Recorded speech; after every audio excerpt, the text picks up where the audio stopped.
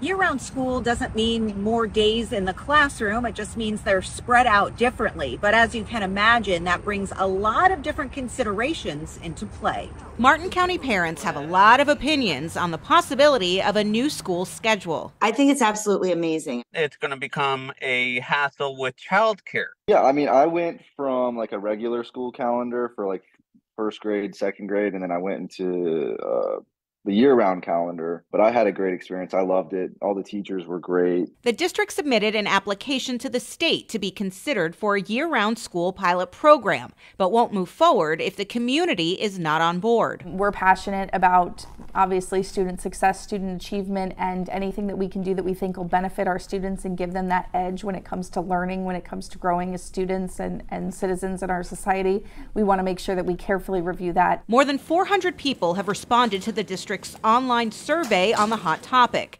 Concerns range from transportation to differing schedules and childcare.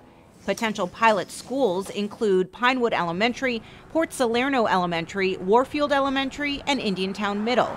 The district could move forward with one, all four, go district-wide, or none at all. I don't understand why you would only do one school and it only affects certain parents and not everybody. I mean, not that I want that to happen. I'm completely against it. The National Association for Year-Round Education says about 4% of students across the country are learning in a year-round model.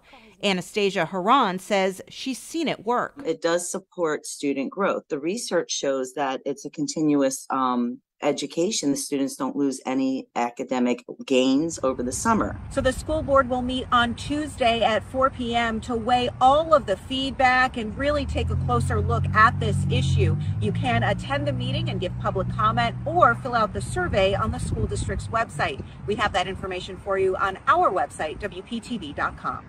Reporting in Martin County, Stephanie Suskine, WPTV News Channel 5.